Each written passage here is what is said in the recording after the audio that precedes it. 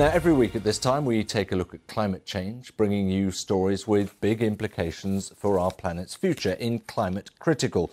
And we're focusing today on solar power. Now, not the stuff we're used to getting. How about solar panels which gather 10, 20, 30, even 40 times more energy than our modern conventional panels here on Earth? This is a space-based energy concept. It uses giant reflectors in orbit around our planet to take in the sun's rays, you can see there. And it points to potentially unlimited electricity and no carbon footprint.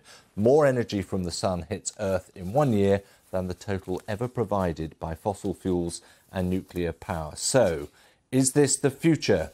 Or maybe it's pie in the sky? Well, we're going to find out, because with me now is Dr. Sam Adlen, who's co-chair of the UK's Space Energy Initiative and head of innovation at the satellite applications Catapult, which aims to capture 10% of the global space market by 2030. Sam, thank you very much for joining us. I've stolen your thunder in that introduction about the potential of solar in space, but I mean, just explain how much easier it would be to gather than the efforts going on the ground here.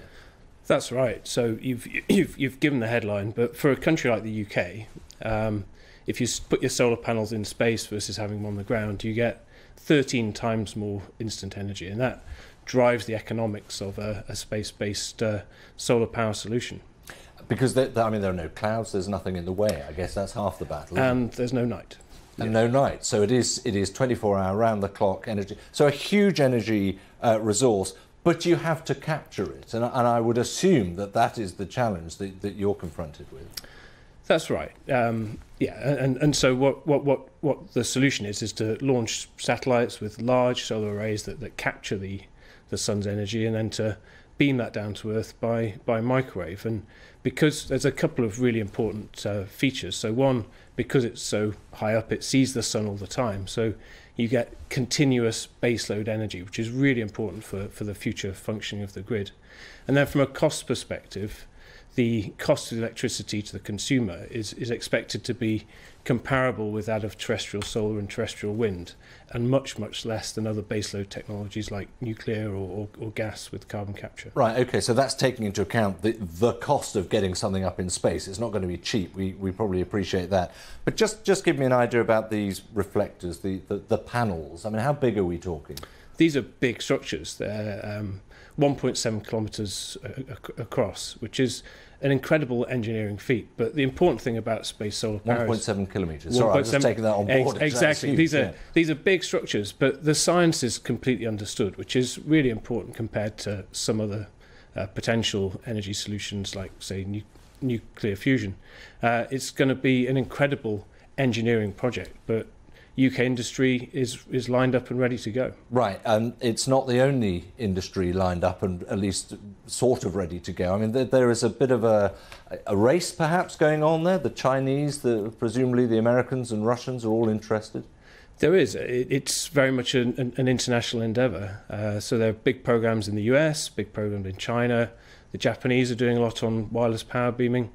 But the opportunity, I think, for international collaboration is huge. Space has always been an arena where global collaboration has overcome some of the geopolitical tensions on the ground, and I think actually there's a huge opportunity for partnership here. OK, so I mean, we've just been through COP26 and a huge amount of discussion about how we deal with the here and now, which leaves two big questions really. One is, I mean, I didn't hear about this in the course of the Glasgow discussions, which went on for some 2 weeks. So where is this in terms of being realised, and when might we see something like this? Yeah, I think COP was a huge success and lots of ambition and intent, but the dialogue around future energy sources was limited, and frankly net zero is an illusion unless we can completely rethink some of our energy sources. There's going to be 10 billion people on the planet by 2050 and all using much more electricity. Look at the fantastic growth in electric vehicles, for example. So it's the story of our century, isn't it? The move to clean energy, and we're going to need all possible clean energy sources. So when could this come in? I mean, that would be the point.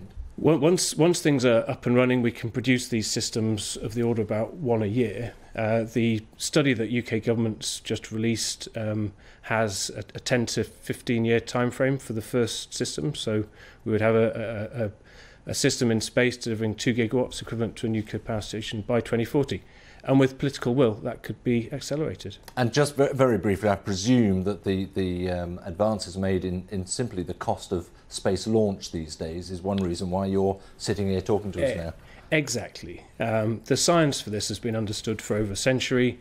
The concept was first proposed in the 1960s, but it's that compelling need, the need for net zero, combined with the art of the possible now. The launch costs have dropped by nearly 2 orders of magnitude since the days of the space shuttle, and due to drop another 2 orders of magnitude from now. Maybe it's going to have to. Sam Adland, thanks very much indeed for joining us. Thank you.